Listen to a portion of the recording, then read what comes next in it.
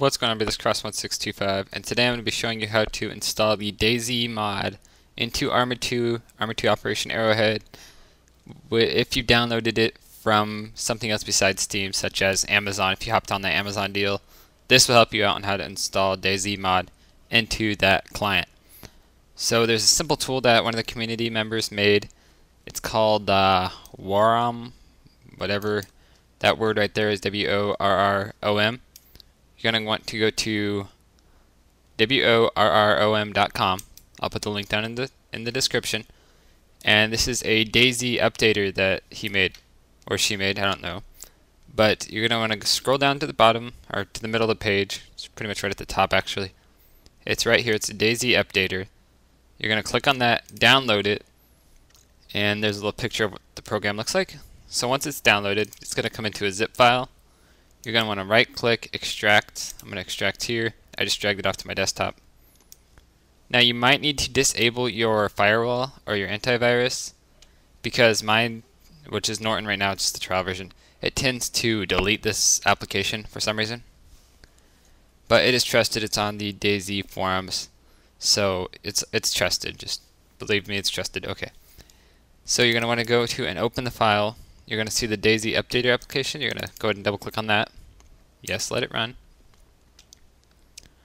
Yes, I want to let it run. Alright. So then you have, this is the program right here. And you see the Arma 2 folder. If you download it from Steam, you can use this program. All you have to do is, it's already there for you. It's down, the directory is already there. But however, since we downloaded it off Amazon or a third party or wherever you download it from, you're going to want to delete that, because that's obviously not correct. And you're going to want to find where you downloaded Arma 2, which mine just happens to be the desktop. I don't know why it's there. I don't know if I did it or if Amazon did it. I don't know. But you're going to want to go ahead and click on, not Arma 2, but Arma 2 Operation Arrowhead folder. And in here, there is an Operation Arrowhead folder right here. So that's the directory you want to go to. So you want to go to Arma 2 Operation Arrowhead, your main Operation Arrowhead folder. And then inside that, there's an Operation Arrowhead folder, which you're going to want to click on that and then take that directory. Just Control-C it, copy, paste it up here, Control-V, and then click on Check for Updates.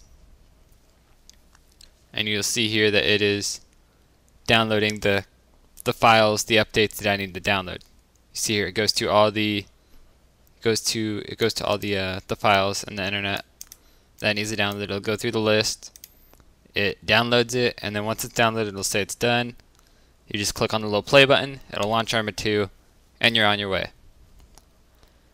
Now keep in mind your directory might be different if you installed it somewhere else. However, you just need to go to your Operation Arrowhead folder and then go into your Arma 2 Operation Arrowhead folder. And then from there, you're going to want to go into Operation Arrowhead, and that's the directory you're going to want to copy. So just go ahead and copy that. I just created a shortcut. Just go ahead and copy that, paste it in here, check for updates. It'll go through, download all the files you need, and then once it says it's completed, just hit play, and it'll launch it. Now, whenever you want to play the game, just go ahead and go open up this program, and click play, and it'll play it. And of course, you can always check for updates if you need to get the updates downloaded. So that's pretty much it, guys. I hope you enjoyed this tutorial. I hope it helped you. And if it did, feel free to like it, comment, subscribe.